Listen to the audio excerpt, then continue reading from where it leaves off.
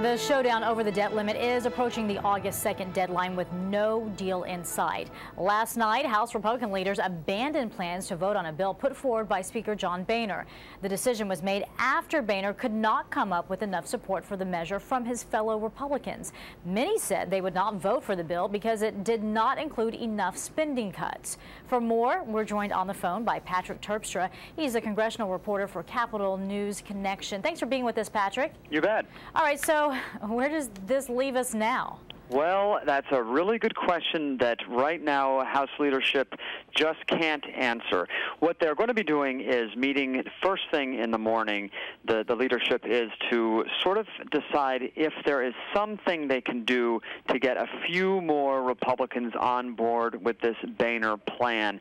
And right now, what that looks like it's going to be is perhaps, yes, a vote on the Boehner plan, but then immediately a vote on a cut, cap, and balance type of plan, a plan essentially to pass a constitutional amendment out of the House requiring a balanced budget. The theory being that that is what a lot of these Tea Party freshman Republicans were really holding out for. So we should look to see if something like that perhaps advances to the floor, and then that could be what Boehner needs to get his bill to pass the House. Well, how many votes do you think Boehner needs at this point? Leadership is not saying, but what our sources are telling us is that it could be as many as 10 votes, as few as, perhaps 3 to 5 and upwards of 10. We don't think it's below that only because we think that there could have been enough arm twisting to get this vote tonight. But if there are, in fact, 10 people still out there, then that's still a pretty high bar that the Speaker is going to have to clear. So, Patrick, what does this say about John Boehner and his leadership of House Republicans? Well, this is evidence that he really does not have full control over his caucus.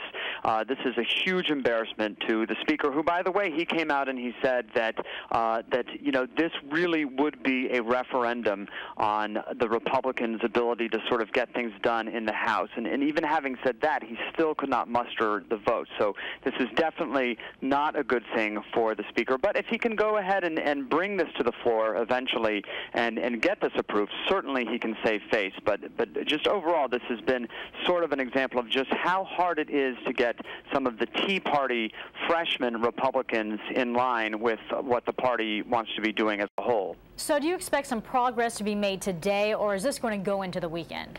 We do expect some progress today. Essentially, we expect that probably the Speaker is going to get this bill passed at some point. And then immediately, as soon as that's passed, Senate Majority Leader Harry Reid has said that the Senate will take it up and promptly kill it. He has got all 53 Democrats saying that they will oppose it. And we're also hearing that as many as 14 Republicans will be opposing it, but for different reasons in the Senate. They think that the bill does not cut enough. But clearly, the bill will be dead once it gets to the Senate. Once that happens, then they go into the weekend basically at square one, which sounds like a daunting thing, but at that point they will be just a few days away from default, and the hope on Capitol Hill is that they will finally be able to say, okay, this is the 11th hour, the 59th minute, what do we need to do to get a compromise done? And right now the big question is, will they vote for a debt limit increase in one bill, one vote as the Democrats want, or will it be 2 votes like the Republicans want? Other than that, there really are not a whole lot of huge differences between Democrats and Republicans. So they are starting to sort of coalesce around what they want to see happen, and probably at some point over the weekend they will come to compromise. But Patrick, isn't there an option that some Democrats are talking about where President Obama could invoke the 14th Amendment of the Constitution and unilaterally raise the debt ceiling without any kind of legislation? Absolutely, and in fact, former President Clinton says that that's what he would have done if he were president today, that he would simply say the 14th Amendment says that the United States cannot carry a debt, therefore he is simply raising the debt ceiling as the president.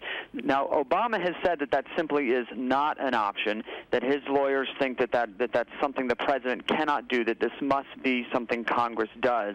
He has said that all along, and even the lawyers have said that they're not even studying the 14th Amendment. So, at this point, that does not look like something that the Obama White House will be pursuing. So do you think we'll hear from the president today or perhaps this weekend as well? Well, it's hard to say, except that he has done a lot of news conferences, sort of using the bully pulpit of the presidency to try and really be the so-called adult in the room in all of this. So it's quite possible that after a day of legislation, of the House passing the Boehner plan and the Senate defeating it, and perhaps Senator Reid then coming up with the compromise, that we could hear from the president again. Certainly at some point over the weekend, that would not be a surprise. A lot to be decided. Patrick Terpstra from Capitol News Connection, thanks so much for your information and joining us. We do appreciate it. Thanks, Betty.